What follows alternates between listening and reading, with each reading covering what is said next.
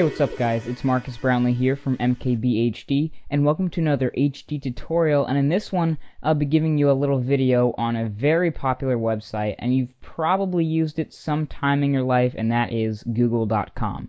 So as you can see by the title, there's another way to use Google.com. So for this example, I'm going to give you a very basic tutorial on how to use the new Google interface, and it is actually really impressive and actually has a noticeable speed difference.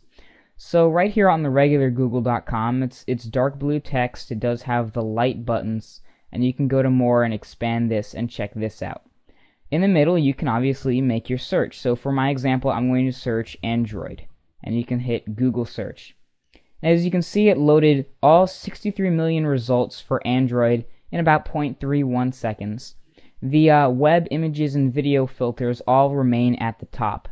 So if we want to have another way to use Google, here is something you can go to the description of this video and paste this code that I have in the description, a JavaScript code, hit enter, then open Google.com in a new video or a new window or a new tab, and you'll be directed to the new Google.com interface. This is something that Google's been testing for a little bit, and it is really cool.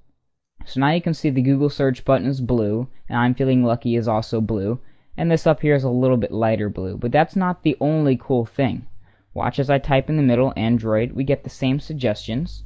I'll Google search that, and notice on the left hand side we have a much more extensive custom sort of filter for our search content. So we can search everything, images and video, all in the left hand side, and also see related topics, and this is going to be something very helpful.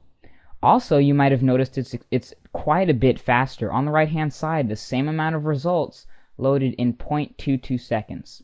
So you can click on advanced search here and click on a number of different things. These options have always been available with Google.com, but I think this right here is going to be the most impressive part of the new Google interface. So go ahead and take a look around in it.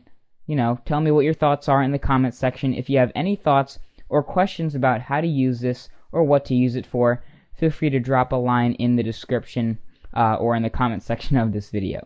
So thank you for watching, and I hope you enjoy the new Google.com, and leave your thoughts in the description, or in the comment section, I'm sorry. So thank you for watching, guys. Peace.